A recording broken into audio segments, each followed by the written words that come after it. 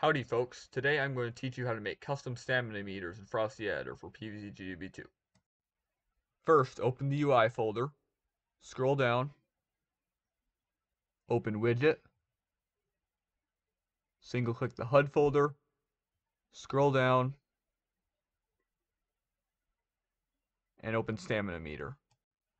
Open the object, open the components, open the switch property string entity data, add an item to string properties, open them, and put in the string whatever you want. I'm going to do Mood Shield for Citron's Mood Shield. Copy that string, open string compare entity data, add an item to compare strings, open them,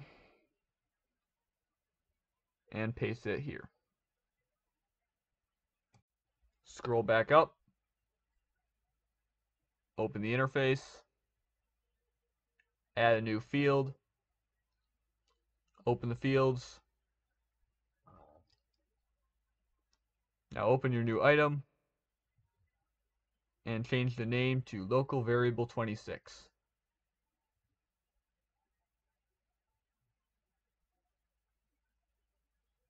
Change the access type to field access type target. In value, type cstring followed in quotes by your stamina meter's name, which for me is Mood Shield.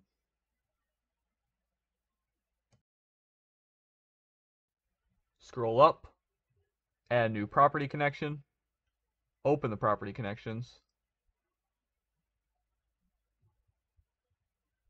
open that new item, and set the source to the interface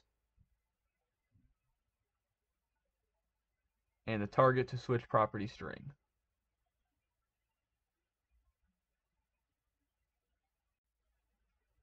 Set the source field to local variable 26.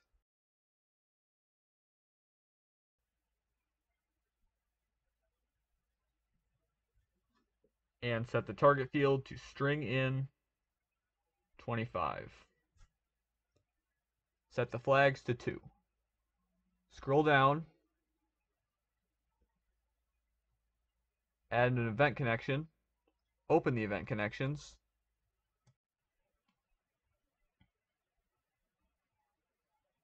open the new item,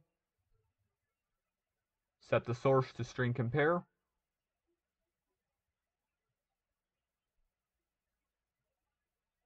set the target to switch property string,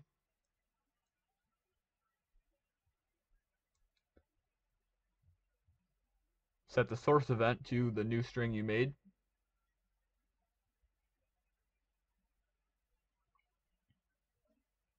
and set target event to select string in 25.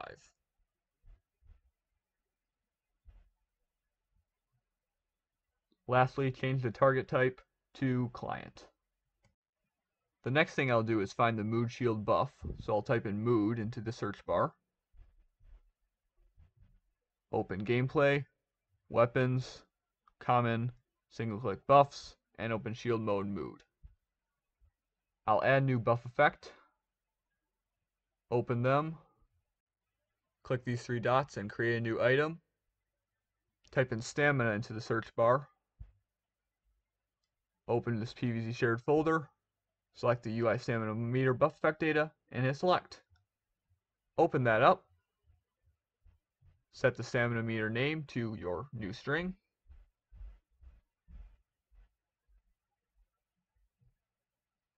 change min power threshold to 0.1, max power threshold to 1, and check the box controls visibility.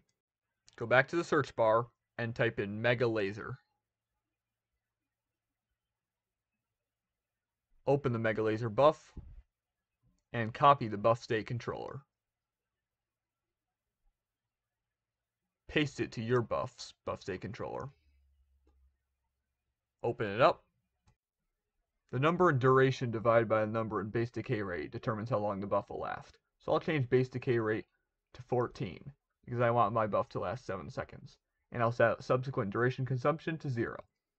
And of course, we'll save the project and call it Mood Shield Stamina Meter.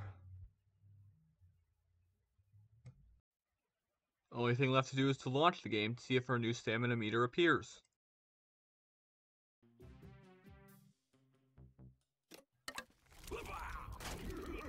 Alright, activating Mood Shield, and the stamina meter has shown up.